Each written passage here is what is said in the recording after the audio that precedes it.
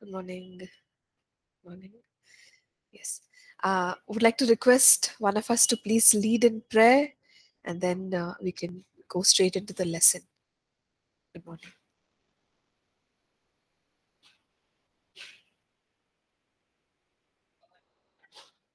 Would anyone want to volunteer, please? Can I pray? Yeah, please. Please. Okay. Father, we thank you and praise you for this wonderful morning which you have given to us, O God. We humble before you, and we seek your face, O Father God, for your guidance, for your knowledge, and for your revelation, O God. We ask you, prepare our heart, prepare your servant. Lord Master, we pray that every word which is going to come out from our mouth, let it be from your throne room, O Father. Let we, Lord Master, grow in the ministry of apostolic and prophetic, O God Master, so that we can stand as a powerful testimony, O Lord Master, with full revelation and the knowledge of God. We surrender every segment of this class, every topics of this class, we surrender to you, and we ask you cover everything under your blood. We seek your face and seek your grace, O God. All the glory, honor, and praises belongs to you. In Jesus' name we pray. Amen. Amen. Amen. Amen. Thank you. Thank you, Shri Kumar. And today I'll touch on some new insights from the Old Testament. But before that, we will look at maybe summary of some of the things that we learned in the last class, which is yesterday. So we saw in the Old Testament that God continued to speak to his people. There were ways in which he spoke. We saw the use of the Urim, the Thummim, and the will of God was identified through the casting of lots.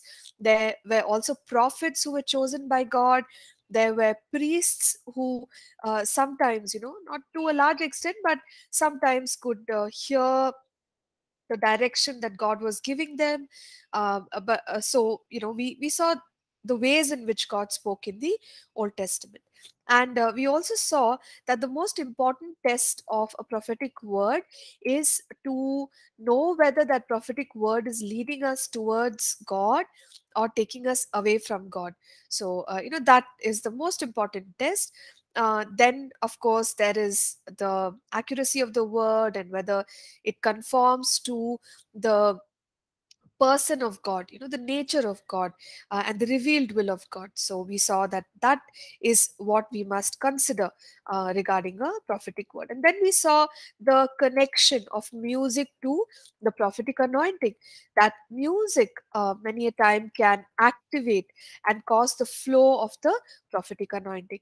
We also saw that the prophetic ministry in the Old Testament is associated with supernatural demonstrations of God's power, and that encourages us because as we consider the prophetic today, uh, we serve the same God. The God of the Old Testament is the God of the New Testament, and he is also, the God who is with us in the time zone that we live in, and he hasn't changed.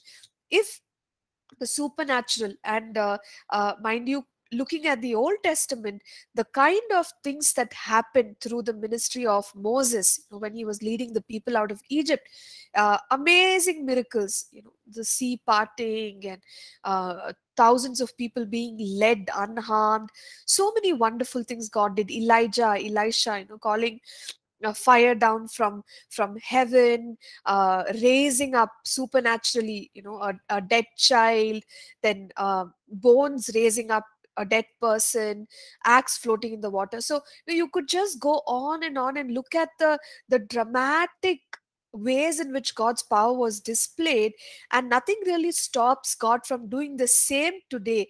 And if we plug into the prophetic anointing, even today we can expect amazing things to happen, miraculous things to happen, and that is not separate from the prophetic anointing. Then we saw how the school of the prophets, okay, is something that we see in the Old Testament, and most likely set up by the prophet Samuel, because the days that he lived in, there was a dearth of the prophetic word. People were not hearing the voice of God, and so he, out of his experience and desire, encouraged those who had the grace, the prophetic grace. And it is likely that in these schools you had prophets gather around a senior prophet and be trained. They learn from the life and the experience of the senior prophet. So that's how the school of the prophets worked. We know that there is also an association of the prophetic to um association, an influence of the prophetic, where we can see that the anointing is operational if we are connected to an environment where the prophetic is recognized, the prophetic is encouraged, the prophetic is desired. So if we are somehow part of such an influence, such an environment, we can also see the prophetic being activated in our lives. So we talked about the prophetic influence yesterday. So this is where we actually stopped, and today we will continue from there. So I am right now on page 37 in our notes, and you could please turn to that page and follow along. All right. Yeah. So today we will talk about the transfer of the prophetic anointing. Now, we have discussed how Moses, when he was burnt out taking care of God's people, he really, came to the end of the rope, and he was even ready to die. He said things like, God, I can't bear the burden of caring for people, so kill me. He came to that level of desperation in his ministry. And at that point, God granted him the wisdom to know that he need not do everything, that he could have people, leaders under him, who can lead with the kind of anointing that he already carried. So we saw yesterday in the book of Numbers, chapter 11, Moses selects 70 leaders and he calls them so that he can commission them. But then, when he does call these people, two of them are left somewhere in the camp. But even then, when he commissions them, and he asks for the anointing on his life to rest on all of these 70 people so that they can also lead God's people well. um, the people in the camp begin to prophesy. Okay, so this is very interesting. So this is an example of the transfer of the anointing. So there is an anointing on the life of Moses. What kind of an anointing is this? There are multiple anointing. See, anointing is the empowering of God. Okay, we just use this technical term called anointing. And also, now that we have the Holy Spirit with us, we know that he uh, serves as the anointing of God over our lives. Okay, so when we say anointing, it's not like, oh wow, what is that? Eh, Sometimes we just get caught up in the technicality of it, but that's what we mean when we say anointing. Okay, anointing is the empowering grace of God. So Moses had the anointing for leadership. He had the anointing as a prophet. All right. So these were the primary anointings that you would see in his life, but there were other things as well that he was capable of doing, and that was God's empowering granted to Moses. Now, when he wanted to send out these 70 people to take care of the children of Israel, the anointing was transferred on them. Okay, what anointing was transferred? This is also a very important question to ask. So the 70 did not become junior Moses. They didn't, because all of what Moses had did not get transferred onto them. So we can say that some extent of the leadership anointing, a part of what was on Moses, was released to these 70 people. And we also saw how the the prophetic anointing on Moses, a part of that also probably was released to them, because you saw those two men in the camp, they were prophesying. Okay, so this is a wonderful example of how Moses decided to get the team to discharge leadership responsibilities through the transfer of the anointing. So even today, we have this practice when there is a leader who is appointed in the church, the people over him or her, they would pray. When they pray, many things happen. God's blessing comes upon the individuals, but also, we who believe in the working of the Holy Spirit, we also understand that there can be a transfer of an anointing. Okay, so anointing can get transferred. So that is the point that we are trying to make here. Okay. Another classic example for us is the lives of Elijah and Elisha. We've already seen that the school of the prophets was a popular concept in these days.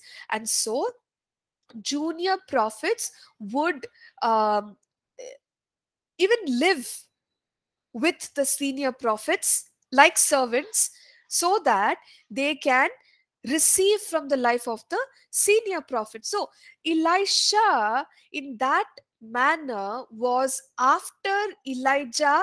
And if you would try to look at it in a deeper way, Elisha was not just after Elijah, he was after the anointing on Elijah's life. So Elisha is following after Elijah. And what was Elisha's request? Okay, so Elisha's request was, he wanted a double portion of the anointing on Elijah's life. Now, if you study the life of Elijah, it's thrilling. It's like, wow, if we lived in those times and saw the kind of miracles that Elijah walked in, we would be fascinated by it. And even beyond that, since Elisha recognized that he had a calling in the same area, the prophetic ministry, he obviously placed a desire on what he already saw. And his request to Elijah was, I want a double anointing. Whatever you have done, I want to do double of it. That's a very noble desire. And sometimes I wonder, when we see God working, we see God's power working, God's anointing working in various ways around us in the global body of Christ, do we place a desire on the good and genuine things that we see? And based on the grace that we carry upon our lives, do we say that, oh God, wow, if so and so is moving like this in the anointing, Lord, whatever grace you have given me, can you increase it over my life? So Elisha is one who has a noble desire. He wants a double portion of what he saw. Now, of course, there are other aspects to the anointing. You have to be obedient, pay the price, because you notice here that if it was as easy as one individual or human being giving away a portion of their anointing, we could all be giving and taking anointing. And better still, if double portion of the anointing Elijah could give Elisha, wouldn't he lay his hands on his head and give himself the double portion of the anointing? He would. And even we would, multiply the anointing over our lives every day if it was just about laying hands and praying. But Elijah understood that this is not how the anointing is transferred. It's only God who gives the anointing. A human being cannot give another human being anointing, because anointing does not belong to us. We don't have it in the sense that originally we are not the source of the anointing. So here's what Elijah told Elisha: look, if you uh, follow me closely, and if you see me being taken away, then you will have it. You will have the double portion of the anointing. So it was really a test of Elisha's focus. Now, how badly do you want the anointing on Elijah's life? So Elisha was chasing after Elijah. And, initially, I don't know if Elijah wondered, why is this guy behind me? But I'm sure Elijah understood, he's not after me, he's after the anointing on my life. So Elisha is following Elijah around everywhere. In other words, basically focus, okay, laser sharp focus. So he's going with Elijah, his mentor, from Gilgal to Bethel to Jericho, across the Jordan. And, then it happens. He notices, or he sees Elijah being caught up in the chariots of fire. And the anointing comes upon Elisha's life, because he fulfilled the criteria, which is to see Elijah being taken away. And then when we study about the life of Elisha, the Bible is very interesting. Okay, you list out the number of miracles that Elijah did, list out the number of miracles that Elisha did, it's exactly double. God is true to his word. And that's what you see, because Elisha was so focused on the anointing and getting more of the anointing, he never got distracted. Even when Elijah instructed him and said, if you see me being taken away, Elisha could have been distracted by the chariots of fire, the supernatural demonstration, in the way in which Elisha was taken away. But no, Elisha's focus was, I just have to see Elijah. If I make sure, I do this, I will have double the anointing.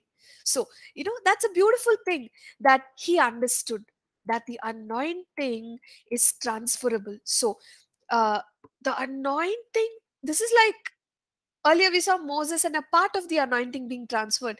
Now, double. So, can anointing be transferred? Answer is yes. Can a part of the anointing be transferred? Answer is yes.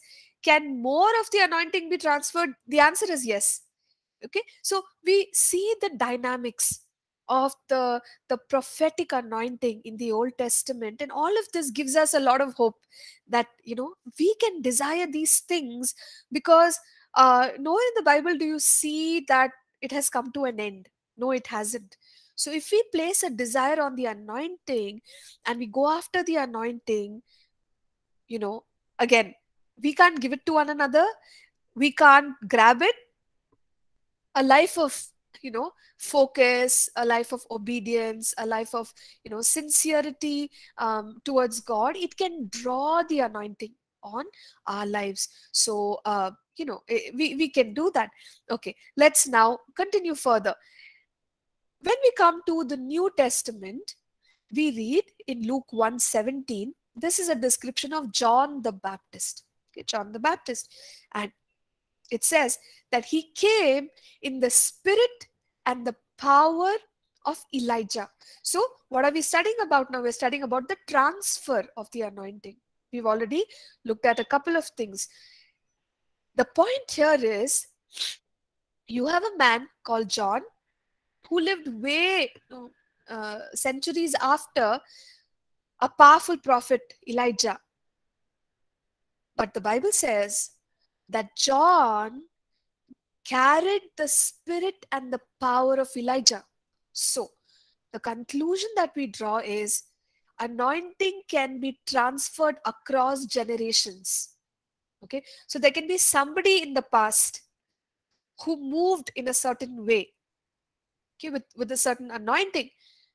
And today, you and I, again, depending on, it's not by our choice. God, the grace is given by God. The grace is given by God. But of course, we can also desire. And sometimes when we desire, that's an indication that there is a grace in that area.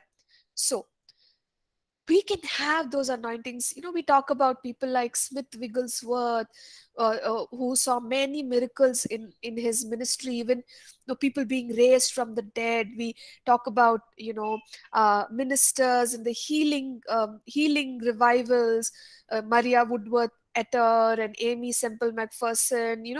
We talk about all these people and the anointings over their lives. Allen, the miraculous. Okay, the miraculous was demonstrated through their lives. Now, whenever we read things like this, don't get attached to the people. Yeah, we honor the people associated with what God did, but when we begin to desire the anointing on their lives, okay, who's to say that it cannot be sent on our lives today? And we do as much or maybe even more than what they have done in their generation. So the point of understanding that John the Baptist carried the anointing of Elijah was that anointing can be transferred across generations. Okay, and so we can desire it. And also, notice here, you would look at the life of John the Baptist and try to compare it with Elijah's life, and wonder, what is this? Elijah's anointing, but where is John? He didn't part the Jordan River. He did nothing that is that can be called as a supernatural demonstration of God. But you see, we read about Elijah that through the anointing over his life, um, all these miracles happen. But John is the one, through Elijah's anointing, what he could do is he could turn the hearts of the people back to the Lord and prepare them for the Lord. So, that part where people's hearts were being prepared for the Lord, that was the specific thing that John the Baptist was able to do through the anointing of Elijah. Now, this is another interesting lesson for us. We can carry the anointing of somebody else of the past, but it may not display itself the way it did in that person's life. Okay, it could come through or flow in a completely different way, and yet it can be the anointing of a certain individual, either in scripture or somebody who has served the Lord. So this is also something we can see in scripture, that the anointing may not look exactly like, even if the Lord came, spoke to you, confirmed to you that, hey, you have the anointing of so and so, you may not be a replica of that person. You may be doing something completely different that a regular person can't tell that you're carrying the same anointing. However, the anointing will release what God intends through it. Okay. So John the Baptist, through Elijah's anointing, what was he able to do? Draw the hearts of the people towards God. He didn't do, all those supernatural miracles. So that is about the transferring of the anointing. So always remember, anointing is from God. We can't give and take anointing. It's God who calls, He appoints, He anoints. And what human beings can do is we can train. We can also, there's a terminology called impart, meaning by through prayer, through you know our desire, we can actually release whatever's on my life. I can release it over somebody else's life, because scriptures talk about it. You can impart, okay, to others. So impartation is possible. And activate, we can activate people in the prophetic or any other kind of anointing, but the source is God, and none of us can claim to be the source of anointing. Okay, so that's a little bit more about the prophetic anointing. Okay, I'm just looking at the chat here if there are any issues. Okay, Abraham, are you on the call with us? Is there a problem with the link? Yes, please, but I'm here now. I have to use the old link. Oh, Yes, yes. so the one that I have posted didn't work for you? No, it didn't work. I think that's why many people joined late. Oh, I'm so sorry. I'm not too sure what happened. Yeah. Okay, Yeah, even me, I struggled. I had to use another link that Mang gave us. I know. I'm so sorry, everyone. I think it didn't paste what I was trying to put out Even there. me, it was hard to communicate. It was hard to link Yeah. up. Okay. I'm Yeah. I'm just reposting. Let me do that in case some students are still stuck outside the class.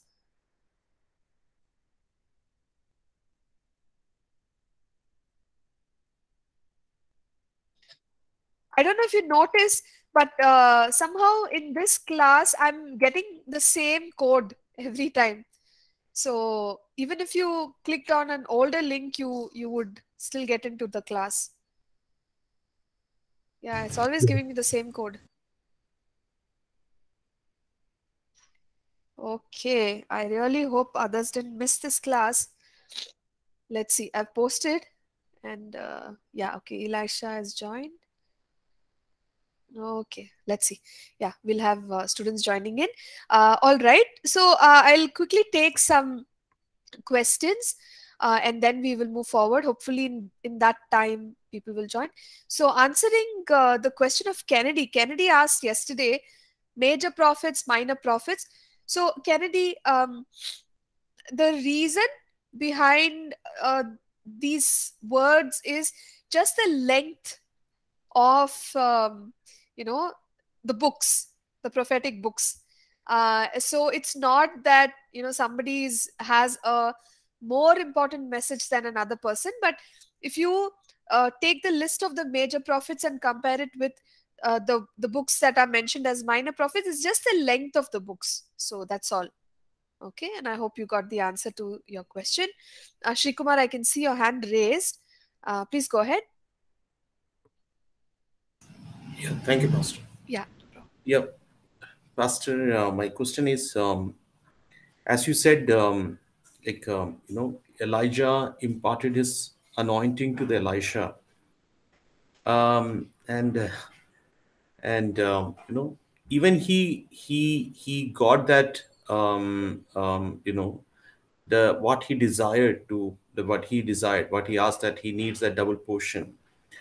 And but what was the reason that he couldn't able to manifest it completely?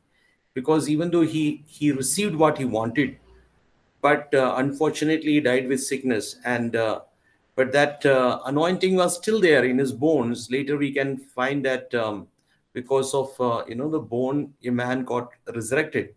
So what was the reason that, even though Elisha received that anointing, and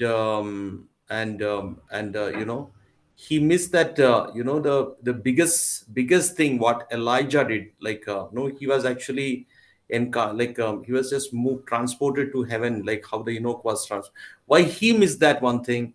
And even though I believe that he had that anointing, because if that was the reason, that bone carried that anointing, and a dead man was raised. So I just want to know this, why that happened, that, or is it possible that even though we have anointing and we can miss something in our life? Thank you, Pastor. Yeah, excellent question there, Shikumar.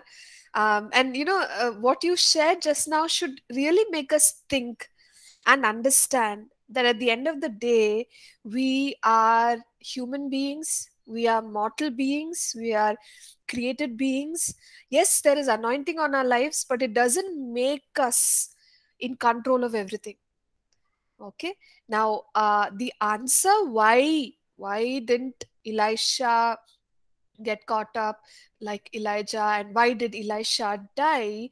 There can be many reasons for that, and it could have to do with, I don't know. I mean, we can just speculate based on what we know from scripture.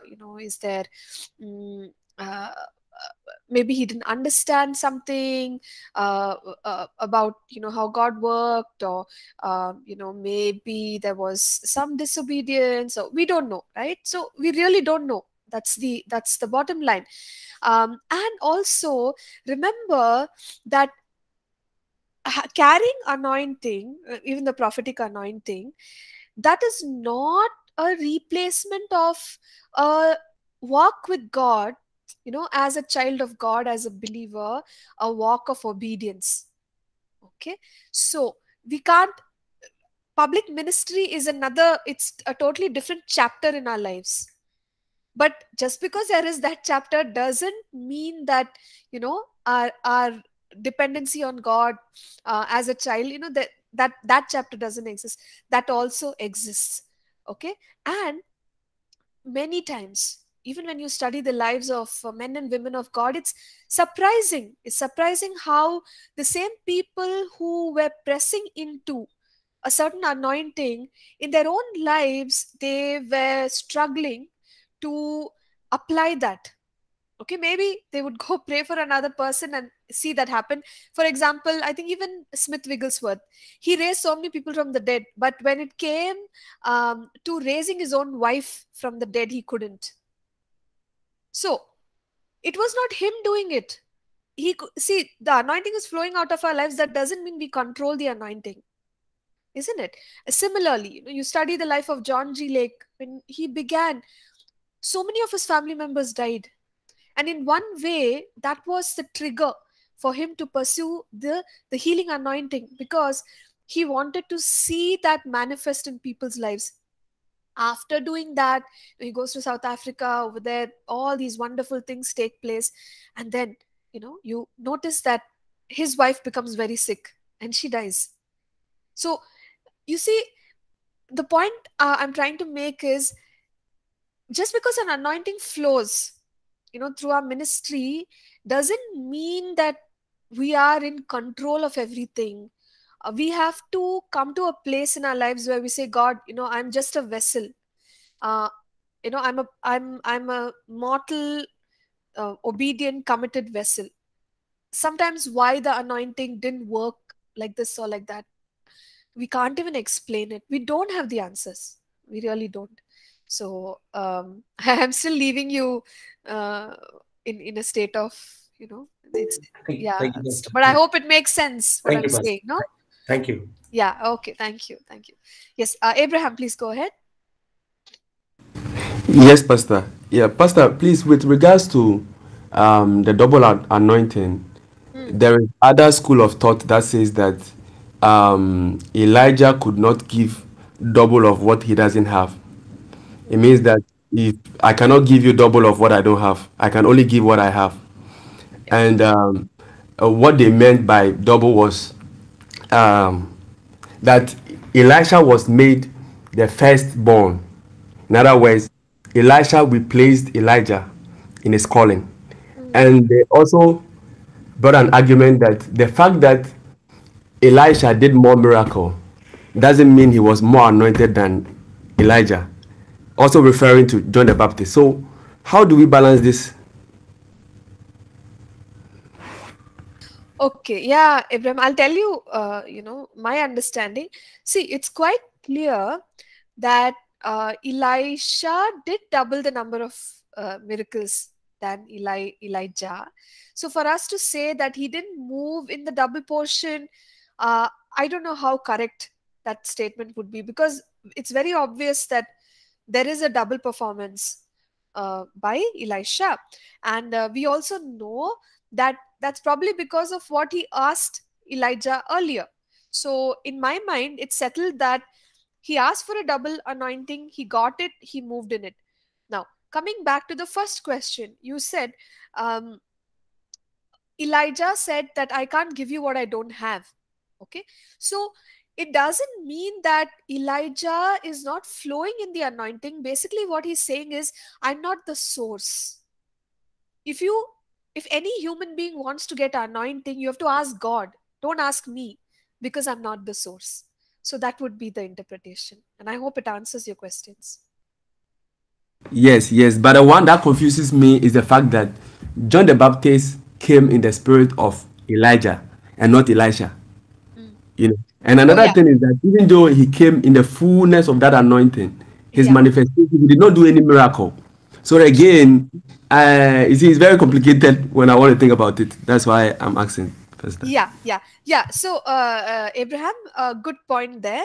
You said John the Baptist came in the spirit of Elijah and not Elisha. The way we can understand this is, see, God honors the fathers. You could put it that way. So Elijah is like the forerunner of this kind of a prophetic, miraculous anointing. So yeah, God honored Elijah, even though there was an Elisha and maybe several others who moved in the prophetic anointing. Their names were not mentioned, but Elijah's name was mentioned. So God honors the fathers. Okay, so that, and Yeah, thank you. Thank you so much, Pastor. Sure. Okay, thank you. Yeah, Shrikumar, I'll come back to you. You have a question? Yes, Pastor. Pastor, can I ask? Yes, please. Thank you. Pastor, in that case, then sorry. In that case, how can we say that the number of miracles is something which represents there is a more anointing? If we say that Jesus Himself said that you will do greater things, then it means that do we have greater anointing than Jesus? Or how can we come to a conclusion where we say that the numbers of miracles will determine that he's more anointed and he's less anointed? As you said that major prophet and minor prophet, that it's because of the length of the books.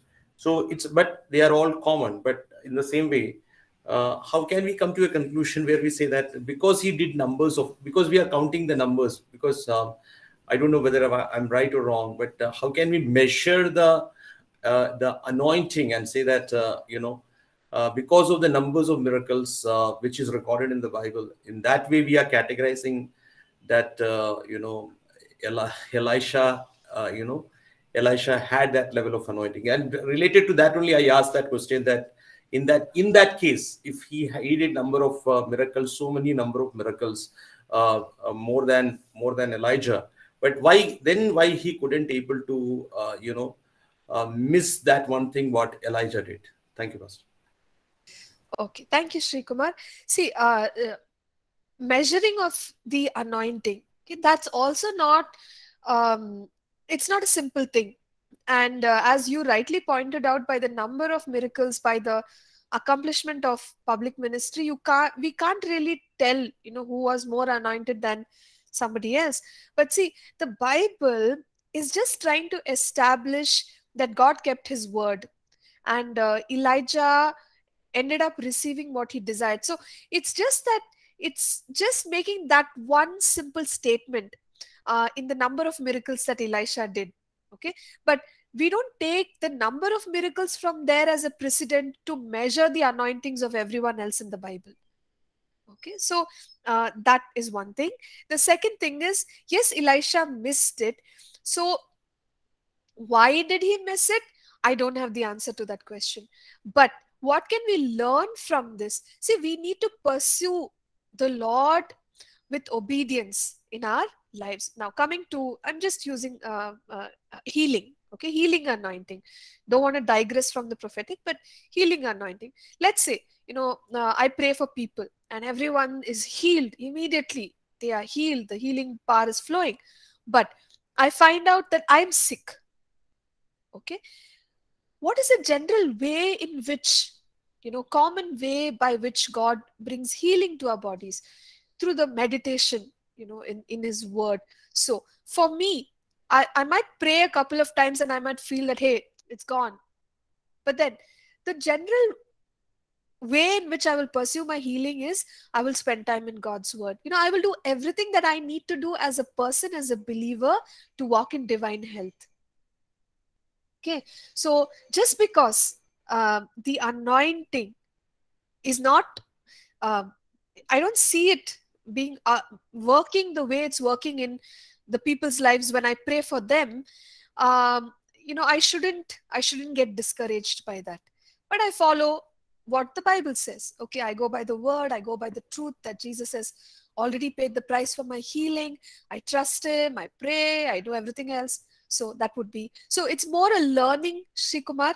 Why did Elisha not have it or do it? I don't know. But what I can learn from it is that anointing and ministry capabilities do not replace the need for an obedient life before the Lord. Yeah. Thank you, Pastor. Yeah, sure. Okay, thank you. Yes. Sister Rupa has a comment here. She says, according to our purpose, Holy Spirit, God grants us the anointing to accomplish it. Yes, that's right. That's right. So he will equip us based on what we need to do. Kennedy says, okay, thanks. Is there preferred chronology of prophecy given that it's a public ministry? Okay, Kennedy, I'm not too sure what you mean by this. If you could tell me, we'll address it quickly and then move forward. I hope I'm audible. Yes, because please.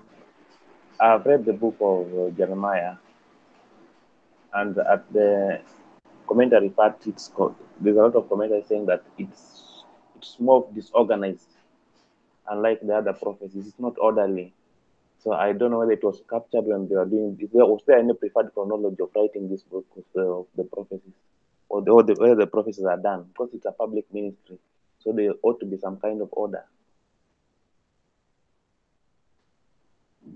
Okay, so you mean to say in the way the prophecies were given, it wasn't chronological?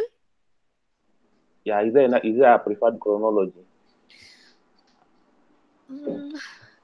Preferred chronology, I don't there is, when you study these books based on the timelines, I think you will get the chronology. We will understand the chronology, but in the books, to see a certain order, it completely depends on the author of the book.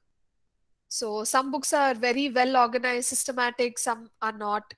But I think you can compare it to the timelines in history and study. Then you'll get a better picture of when the prophet was speaking this and to whom and how does that apply.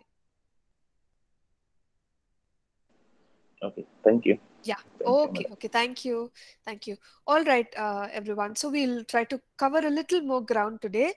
So we've understood about the transfer of the anointing. Now, in the Old Testament, we also see that the prophetic ministry was geared towards helping leaders and rulers. So you have prophets who work closely with kings. Prophet Samuel is a wonderful example. He anointed Saul and later anointed David, and he was there initially for David, but eventually, you read of prophets like Nathan and Gad and Heman and Jeduthun. These men were called as the king's seers, or uh, prophets who would inquire of the Lord and who would give God's direction to David. So they were bringing direction, they were bringing correction, so on and so forth. So what we understand is that the prophetic can be a huge blessing to leadership.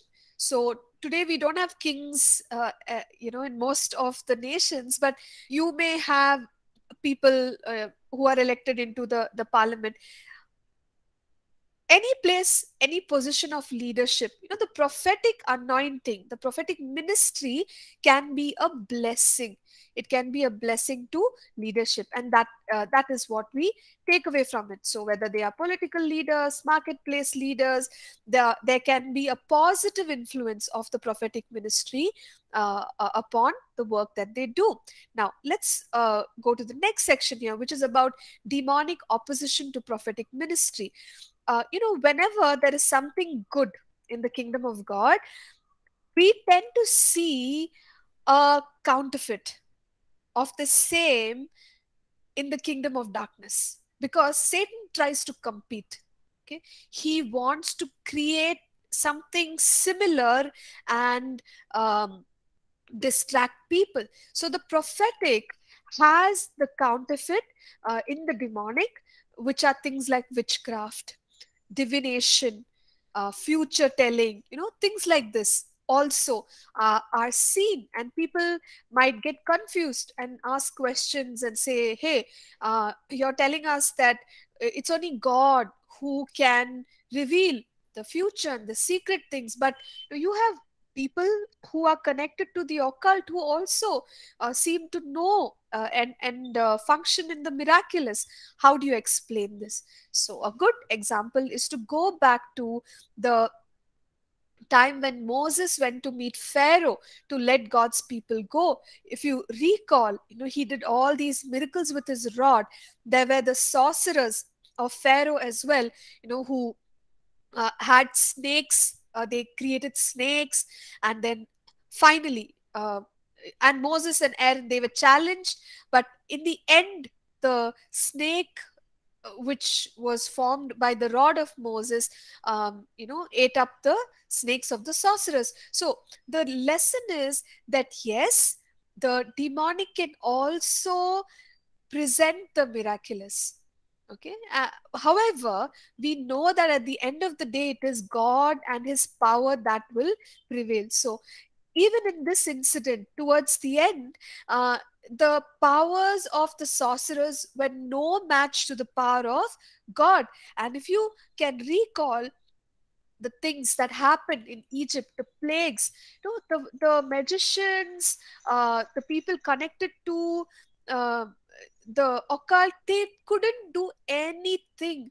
And the Pharaoh came to a place where he was like, I just bow down to the power of this God, you all go, just go, pack your bags, leave, because his magicians could do nothing. So ultimately, even if there are counterfeit activities of Satan, they are no match to the power of God. Now, in the Old Testament, talking about the demonic realm and the prophetic anointing, Jezebel is another person who was challenging the anointing, the prophetic anointing, especially the prophetic anointing on Elijah's life. Okay, so who is Jezebel? Jezebel is Ahab's wife. We know that both of them were very wicked rulers, but it wasn't the woman herself, but because she had all these magicians and connected so much to the occult, she was operating by what is generally termed as the spirit of Jezebel. Okay, the spirit of Jezebel. So what does the spirit of Jezebel do? The spirit of Jezebel is involved in things like witchcraft, lying, deceiving, seducing, controlling, manipulating. So these are the activities of the Jezebel spirit. Okay, and that's these spirits were working through the life of this woman called Jezebel, and they were challenging the prophetic anointing over Elijah's life. So the point is that whenever there is the real power of God, would we see a challenge from the demonic? Yes, we noticed that. Moses, the prophet, was challenged. Elijah was challenged. Okay, and not really the people, but the anointing on their lives was challenged.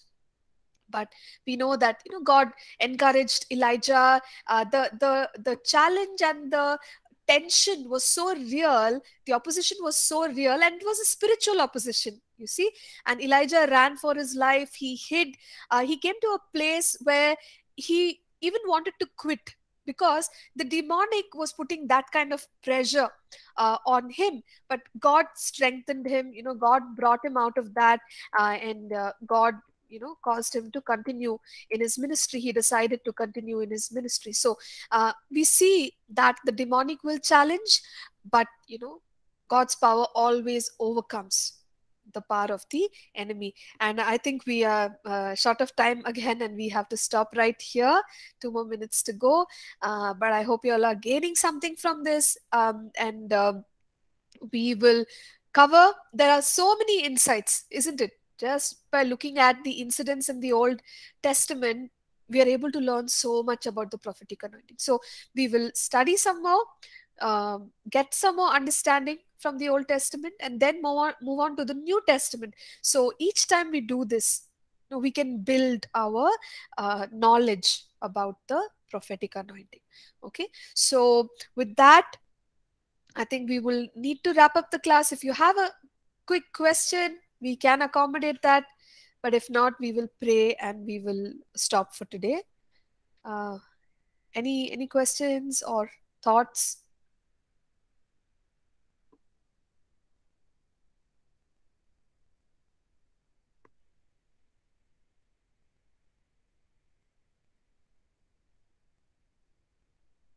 Okay, so if there aren't, then let's pray and close. I would like to request someone to please lead in prayer.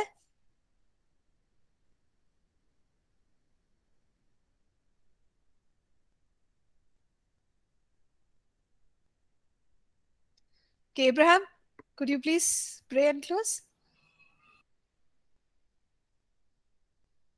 Yes, Pastor. Yes, Yeah, Pastor. Let's pray. thank you. Precious Father, we thank you for this very moment. Father, we are grateful for all that you've taught us today. Father, even as we are learning about the prophetic anointing, Father, we pray for the grace to prophesy, the grace to know your thoughts, the grace to know what you are saying to the church and to our individual lives. Father, we pray that we are not going to be hearers only, but we are going to be doers of this word. That you give us the ability to practice walking with you, working in you, and working for you. Father, we pray for everyone in this meeting that grace that you gave this apostles, that the grace that you give to this prophet, you give us that same grace, that in these end times we will manifest your glory, your presence, and your power in the name of the Lord Jesus. Father, we thank you for what you are doing and what you are going to do with us in this generation. In Jesus' name we have prayed. Amen. Amen. Amen. Thank you, Abraham. Thank you, everyone. God bless you. Have a good day. We'll meet again next week. Thank you. Thank you. Thank you. Bye. God bless. Thank you, ma'am. Thank you, Pastor. Thank you. Thank you, sister. Thank you, Hope. Bye.